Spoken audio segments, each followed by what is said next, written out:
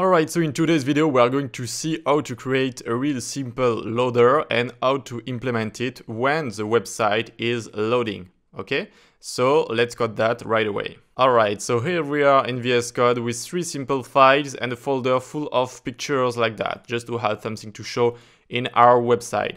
Okay, so right there we are just going to build a div with the class of loader and we can style it right now. So the loader will be kind of centered with a position absolute, top 40%, left 50%, transform translate, -50, -50. This is the way to just center a thing, easily center a thing. So width 200 pixel, height 200 pixel. And now we are going to put some border, 20 pixels solid, like that. Great. And we will have kind of a square like that. And we can build an animation really easy just by changing the color of the border and making it a circle actually. So yeah, for the top left transform, if you put 50, 50 right there, it will perfectly center it, okay? So with top left and -50, -50, but it looks kind of too down, okay? Too close to the bottom. So just put 40% there to have it a little bit closer to the top. Okay, great. So now you can just remove colors right there. So it will be black by default, yes, but we will change every color from every frame. So border top color, and you can put like red, and look, yeah, this is great. So just put a color a little bit, yeah, like that, okay? And you can do it with every border, so top, bottom, left and right. Okay, now just choose your color. Whoops, okay. So just, I have the color just on the left, so I will put my color right there. And you see you have the kind of chrome color right there, okay? So now we need to transform it in a circle, so border radius 50%, and tada, it's a circle, great. And now we just need to add an animation. Keyframe, I will call it spin, and it will go from transform, translate, and rotate 0. Don't forget the translate, okay? If your element is already transformed, you need to add every value here, okay? So it will start at rotate 0 and 2. You can like copy it to rotate 360 degrees, and now it will just spin like that, okay? So yeah, we don't need to put from right there, but it's just for the beginners to really understand what is going on. So now you need to link everything with animation, the name of the animation, the duration, the infinite, so it will run infinitely, and the way it's running, so the eating will be linear, so in a linear way. So it's just rotating like that. Great, we do have a really simple animation and it's look great, it's fine, okay?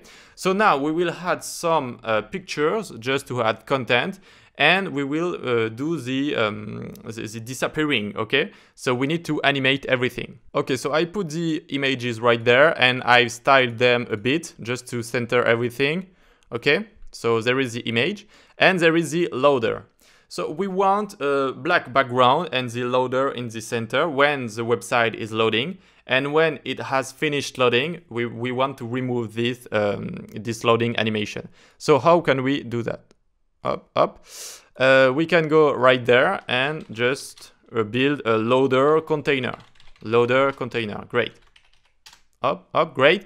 Now we can go in our style right there, okay? And we will start to style it, loader container. We will use a nice way to make it take all the space available. So you can put position absolute, top 0, left 0, right 0, bottom 0. And it's like you've pinned it on all the different border, and so it will take all the available space. All right, and you just need to give him a color, give it a color, yes. And now you see that it's just taking all the space available, okay? So it's perfect, it's perfect. Right now it's perfect. You just need to go on the JavaScript parts. Yeah, great. And so window.addEventListener, load. When our website has finished loading, so it will fire this event. When everything is loaded, it will fire this event. Okay, so images, style sheet, DOM, etc.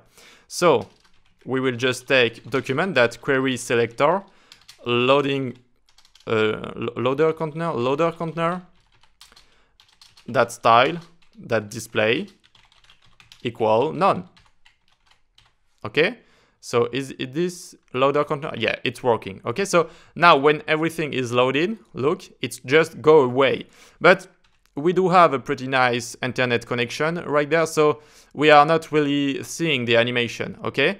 It will work with a real big website, okay, with a lot of image and a lot of things to load, but right there we don't have much things to load actually. So how can we pretend to have a bad connection? Just open the console. Oh, yeah, it's right there. So just open the console, the Chrome DevTools, and you go on network, okay? The console elements and network. And right there, you have a little tab, online right there, and you can pretend to have a slow 3G connection with the presets like that. So click on slow 3G right there, and just undock it again, up, and try to refresh, and it will just pretend that you have a slow connection, and see it's working, and up you have your website appearing like that. So you can add some animation like fade out animation with some transition, opacity, and things like that. So it was just my purpose was just to show you how to do that, but it's your imagination after that to just build whatever you want to build. So it's nice, but there is a little thing right now. Look, if I go there and I refresh, and when there is a loader, if I try to scroll, it will work, see? And we don't want that we don't want to be able to scroll when there is a loading event. So we just need to add overflow hidden to our body overflow hidden, right? It will clip the visible part of the body, and since the body do not have height to begin, it will just remove all the scroll behavior. So you won't be able to scroll if there is overflow hidden on the body, okay? So the overflow is clipped and the rest of the content will not be visible, okay? So yeah, that's perfect when it's loading. So I can scroll if I just refresh here, and yeah, I can scroll. I'm trying actually, and you see nothing is happening. But when I'm on my website, I want to scroll now. Now I want to scroll. So I need in my JavaScript, yeah, up. I need just to take the body, document that body, that style, that overflow equal auto. Okay, so we are bringing back the original value, overflow auto. So yeah, now when there is the loader, I can scroll, but when it's off, I can scroll, okay? So this is the way you can achieve, not easy for me, that kind of behavior. All right, I hope you've understood me, and see you next time for another cool web development stuff, I guess. Bye.